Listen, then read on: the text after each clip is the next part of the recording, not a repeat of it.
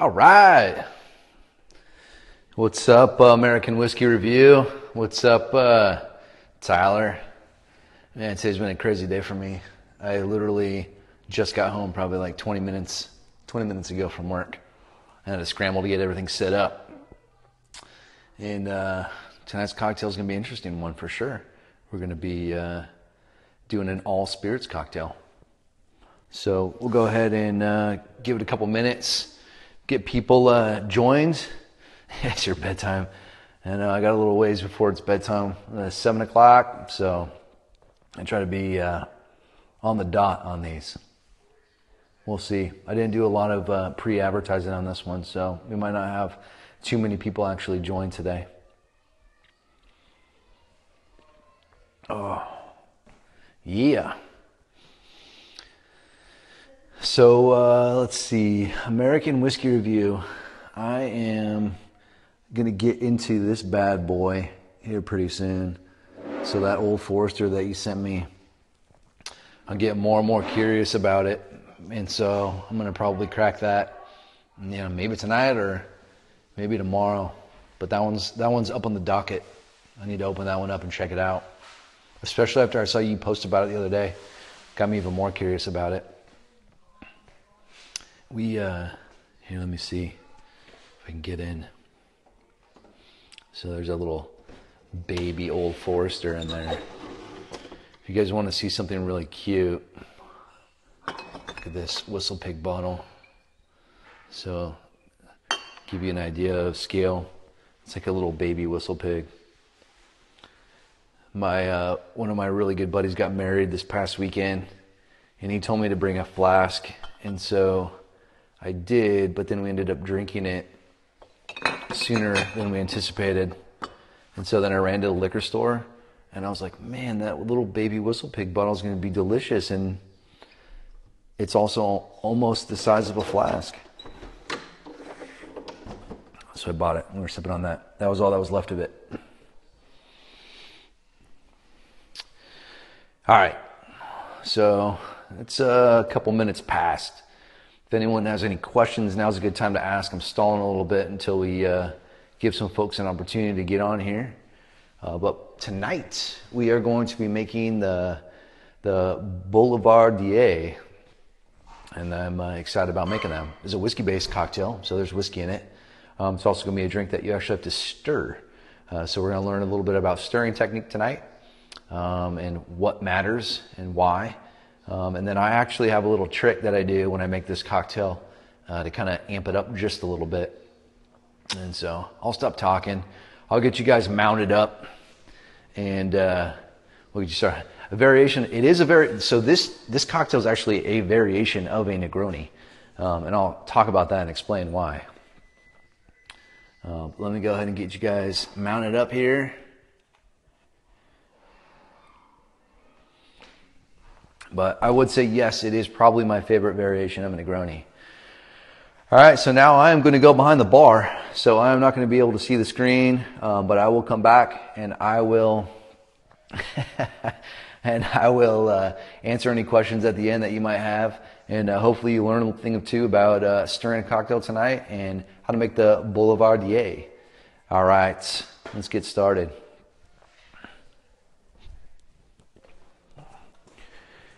All right, so first things first is tonight's cocktail is going to be a cocktail where we're actually going to be using mixing glass. And so the difference between a mixing glass and tin is usually your tin shaker is just that, it's to shake cocktails. But a lot of people ask, well, what's the difference? Like, why do you shake some cocktails and why not others? And how do you know which ones to shake and which ones not to shake? The answer is actually quite simple. If you're going to be doing an all spirits based cocktail, you always stir it. If you're going to be adding any type of fruit juice or citrus, anything that has something beyond just spirits in it, you're going to shake it. And that really is the formula for if you choose to use a mixing glass or if you shake it. Is it all alcohol based? Mixing glass. There's also a technique to how you stir. So I'll be covering that with you guys tonight. But like I said, we're going to be making the Boulevardier. It is basically a play on a Negroni. Some people call it the cousin to the Negroni. Some say it's a riff to the Negroni. For those of you that are not familiar with the Negroni, the reason that everyone says it's so similar to Negroni is because basically it is a Negroni, except for instead of using gin, you're using bourbon. So Campari goes into Negroni, your Sweet Vermouth goes into a Negroni, but when it comes to the actual extra third spirit, it's going to be gin. The other difference between a Negroni and the Boulevardier that we're making tonight is that the Boulevardier actually calls for a little bit more bourbon than you would normally put in, normally you would use gin in the Negroni. So 1.5 ounces of bourbon versus equal parts for the Negroni, which would be 1, 1, 1. So we're doing 1.5 for the Boulevardier, 1 ounce of the Sweet Vermouth, and then 1 ounce of the Campari. And we're going to stir that. The other thing that I'm going to show you in regards to tools is a mixing spoon. So these come in different styles, different colors. Some of them have a big flat disc on the top. The reason that some of them have a big flat disc on the top is to actually do muddling. So if you have that, you can do some muddling. I just like a plain old bar spoon. The reason that they're also kind of swirled at the top is, one, it's for grip, but it's also the spoon will actually spin around in your fingers as you're stirring. And that's how you're also knowing if you're using proper technique. As always, I have my accurate measure. So this does everything from 1/4 ounce to completely full. It's 3 ounces. It's going to be important tonight with what we're going to be doing. And I'm using the julep strainer. So a julep strainer is traditionally what is used if you're using a mixing glass.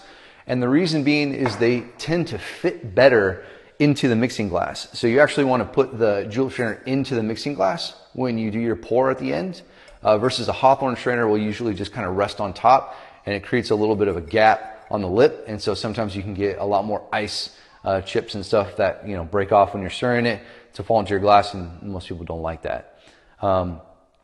What's really cool about my julep strainer, and I'll brag about this one a little bit, is my wife gave this to me for Christmas. My julep strainer is actually from 1877. So this is an all silver. It's a little bit tarnished looking and a little old for being over 100 years old. But this is probably one of my prized bar possessions that I have, is my julep strainer from 1877. So pretty cool. So let's get started. So this cocktail, I'm going to be honest with you guys, I'm not a huge fan of all spirits based cocktails. There are a few I like. This one I can actually tolerate. The reason being is because if I'm going to do an all spirits based cocktail, I'd rather just drink the spirits. Find a good balance when you're making an all good spirits cocktail. It adds a lot of complexity and it adds a lot of layers to the drink that you're sipping on, and so it can also be a lot of fun. This is one of those in particular that'll add a lot of layers. The reason that I'm going with a couple of different things is that you're probably used to seeing when people build this drink is because I've kind of dialed this cocktail into my taste preference, so how I like it. And so Campari is Campari. This is a bitter aperitif that you can find. Antica Formula is a sweet vermouth that I prefer over the Gallo or some of the other brands of sweet vermouth that are out there for a couple reasons. One is I can find it in these cool little half bottles, but also this one has a little bit more richness to it. It's a little bit sweeter, but it also does have a slightly bitter taste to it. And then it has a lot more layers to it. So it's not so one-dimensional from a sweet vermouth standpoint. You can pull out some dark fruits in it, some mothery notes in there. So all around, I think this just adds complexity to the drink. And then when it comes to the bourbon that I chose tonight, I really like to mix with Elijah Craig. And so I know that Big Red 12 age statement went away. People hoard those and they still, have them laying around. And they probably don't want to mix with them. It's fine, you don't have to. Their new small batch is just as good. It mixes just as well. It just seems to really balance it. For this particular one, my little secret that I bring to it is I actually am going to be adding just a little bit of the Elijah Craig Barrel Proof. The reason being is because this is a bourbon forward cocktail. It tends to, if you use something like Elijah Craig, it gets a little bit lost when you're using a richer sweet vermouth.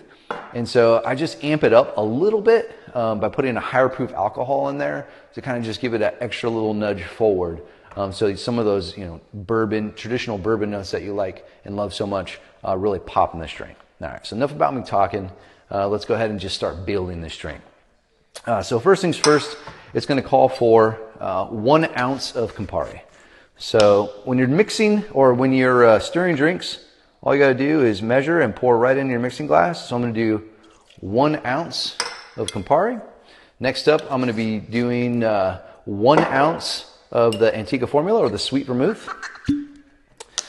Now, the Campari and the Sweet Vermouth, these are lower proof spirits. So these do have a shelf life.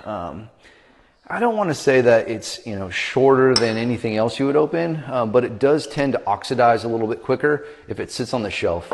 Some people don't mind it so much, but for me, I'm a little bit pickier when it comes to the cocktails, and so if it's been on the shelf, if this one's been on the shelf more than say 3 months, I start to really taste that oxidization that takes place in that one, and I usually tend to toss it and just get something new. If you keep these in the fridge, it tends to slow down that oxidization process, but it still will happen over time. But you could probably, squeeze out, push maybe 6 months before you really start to taste it. All right.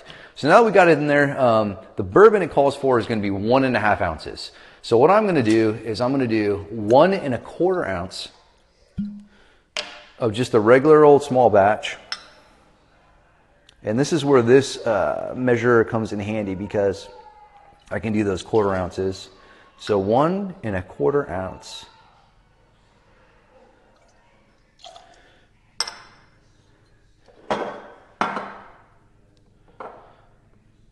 And then I'm going to do the rest of that 1.5 ounces with the Elijah Craig Barrel Proof. And we're going to do some math out there. So if we need 1.5, all I'm going to be adding to this is just another 1/4 ounce. Just enough to give it a little extra kick, but not put it over the top. All right. So now that I got all of my booze in my mixing glass, now it's time to add ice. So a little trick when it comes to stirring cocktails is the better quality the ice that you're using, the better. So I typically just use the ice from my freezer dispenser in the door of the fridge, and 90% of the time that works just fine. When it comes to stirring cocktails, what happens is that ice that comes out of that freezer door, or just that ice that you can buy in bulk at the grocery store, it tends to be a little bit softer and it tends to dilute a little bit quicker. And so when you're stirring cocktails, you really want to make sure that you have a much harder ice. And so I have 1-inch cubes that I'm going to be using, that I got from just using a regular old silicone ice mold that I bought on Amazon. I think some of you know that I bought it just the other day. That's a little too much. And it just makes for a consistent ice, hard ice cube that goes into the stirring the drink. Now, some people cool down their mixing glass. Sometimes it works, sometimes it doesn't. Really what it comes down to is the technique of the stir, being able to get the proper dilution, but also being able to get it nice and cool to the temperature you want. Stirred drinks are never going to be as cold as shaken drinks, and so you just got to get over that. So you're going to go into this drink a little bit warmer than you would a shaken drink by nature. Also, when it comes to buying a mixing glass, some of them can be really expensive, and usually it's because they're either handmade or they're seamless. Seamless means that there's no seam in it. So this one has a seam. They're just easier to make and mass produce. All right, now I always tend to have the spout facing me when I'm doing a stir. And then what I do is I take my spoon and I go behind the ice in the very back of the mixing glass. Then when it comes to actually doing the stir, what you're trying to do is you're trying to get all of the ice to move as one in that circle as you spin. You don't want to kind of stir through the ice, and you don't want to just stir like normal. You actually want to go around the edge of the mixing glass to get it. So what I've found is a good technique is I put my index finger on the outside towards the back. I put my middle finger on the inside, and I put my my ring finger back on the outside, and then kind of use my thumb and my pinky to also kind of rest it. And what you're trying to do is you're trying to use more wrist motion. So as you go around, you'll notice that the spoon is going around the ice, and then what's happening is it's more of kind of a push-pull that's happening. And the ice is going around, and you'll start to see that dilution.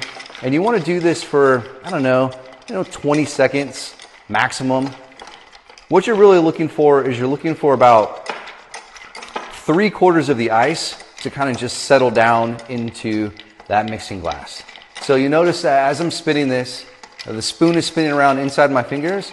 The ice is going around as one, and it's more of a push-pull. There's not a lot of motion going in there. So I'll tell you a little cheater trick that you can do when I get started. I'm still not very good at it. Is you can turn this upside down, and then it's easy to keep it around the glass, or you can grab a chopstick, and a chopstick, as you go around the glass, you can use more of that stirring motion, and it will keep your ice going around. All right, julep strainer on top, and because this is more of an antique julep strainer, it tends to not fit super well. It's a little bit small, and then I'm just going to go ahead and pour out my cocktail.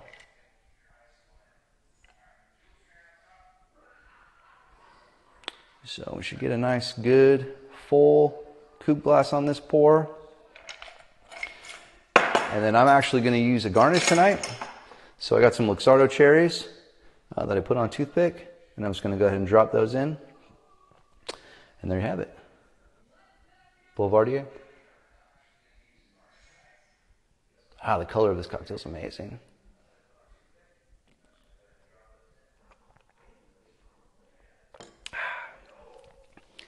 Ah, it's so good. Using this recipe, I just love it because you get so much bourbon up front. You really get that signature Elijah Craig that you're used to tasting. And then the sweet vermouth comes in right in the middle and brings a nice, rich sweetness to it.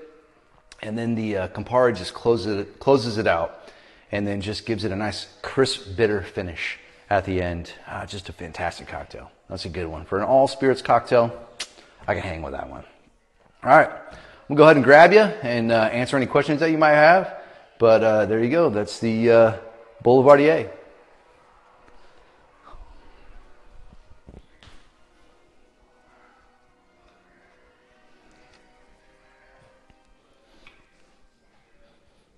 All right. You guys tolerate that? All right, here we go. Let's go back.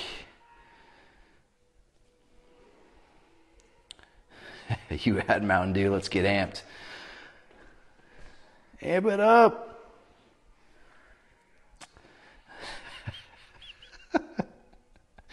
You guys are funny, man. Chris, Barrels of Mash, I thought you were at a basketball game. How are you watching me right now? You're supposed to be watching the basketball game. Have I ever made one using tequila? It's fantastic. I have not, actually. I'm going to have to, Tyler, I'll have to give that one a try. American Whiskey Podcast. I'm a little curious about the vermouth variations. Can you add some clarity? Variations in taste between the different vermouths? Is that what you're asking? Make sure I get that right. I'll give you a minute to answer that. You're the man.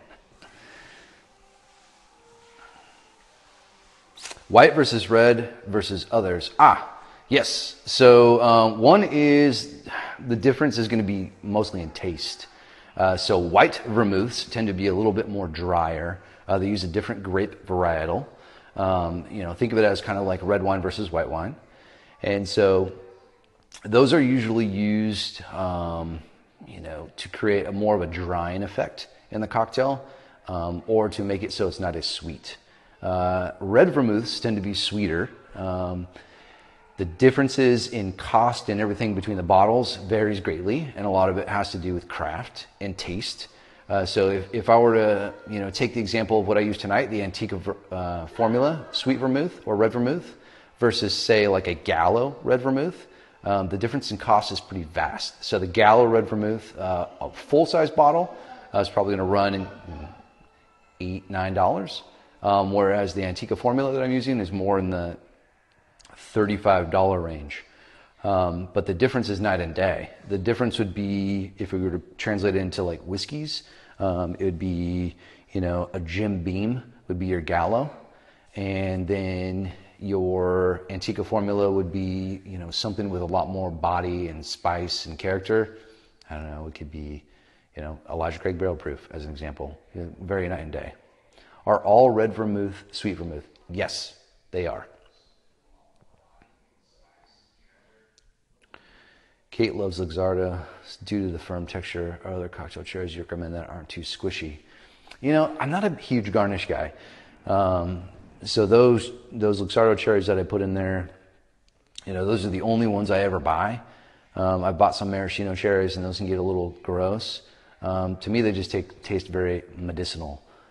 I don't know about what a firmer cherry would be. I know that some people actually go and buy cherries, and then they do their own sort of barrel aging process with them, where they just put them in a bottle of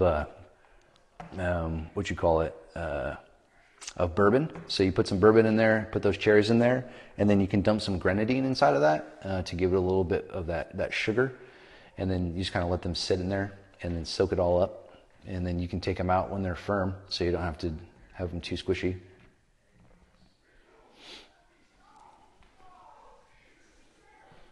Anything else? Check out my... Gotcha. Didn't work out. Yeah, I'm lazy, man. I don't do fancy things anymore. I used to make my own bitters, and make my own tonics for gin tonics, and nah, I'm bored of that. There was a question I missed. Let's see. What was it? What was the one I missed?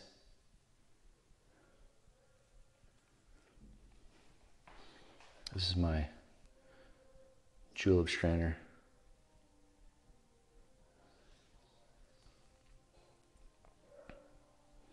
Oh, could you sub Aperol for Campari? You could, yes. It would work. Yeah, that would be no problem. Those two sort of, it's a different taste for sure, but they can be substituted for each other.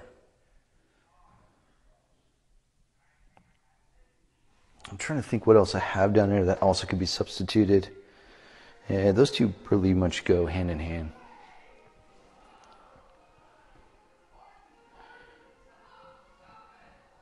Would I change my ratios with Aperol? I probably wouldn't initially. I'd want to make it as called for and see how it tasted. All other spirit cocktails you don't hate. There is an all spirit cocktail that I do. It doesn't have a name.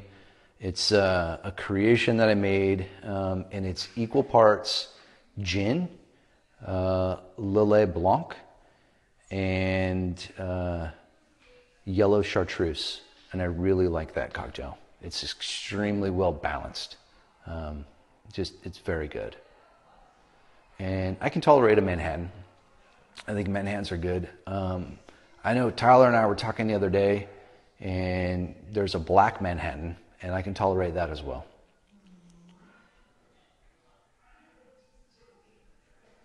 But really, I'm lazy.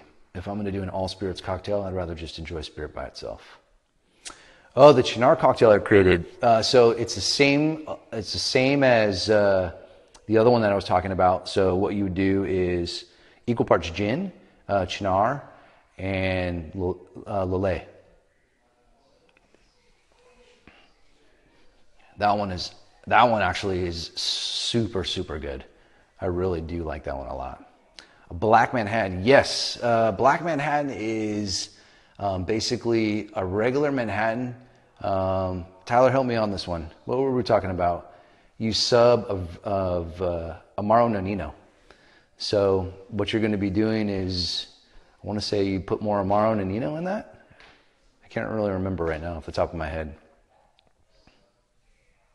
Yeah, that's it. Amaro instead of vermouth. So you build the Manhattan as normal, but instead of using the sweet vermouth, you would add Amaro Nonino as your sweetening agent.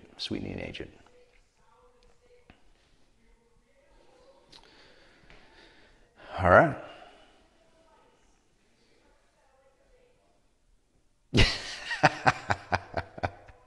Yeah, Tyler, where you at? Do some... birthday bourbon. Old Forester birthday bourbon or Old Forester Prohibition. Daydreaming, that is a good question.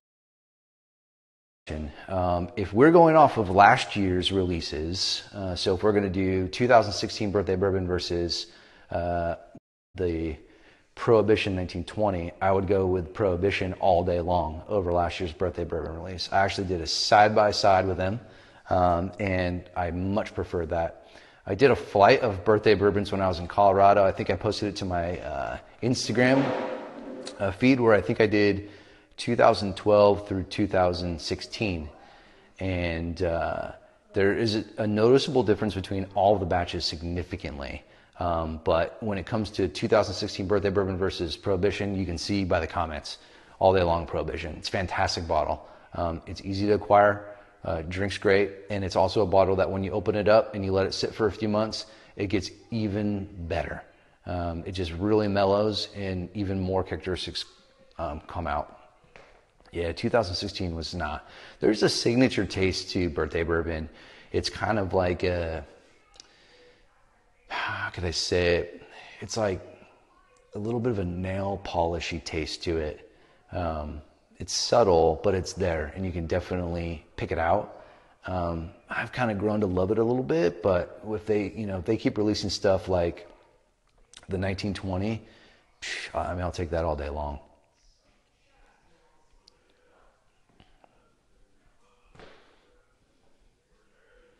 Any other questions? Chris and Tyler are getting all amped up. American Whiskey Pot, yes. Yeah, everybody, yeah. That's what it is. It's like yeah,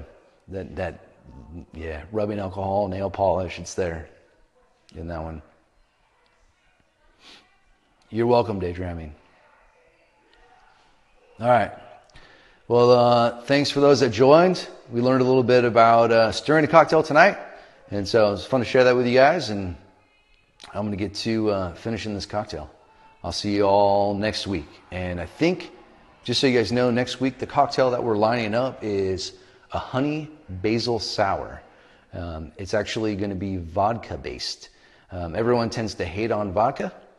And I am going to show you a cocktail next week that is absolutely phenomenal with vodka and really fun to make.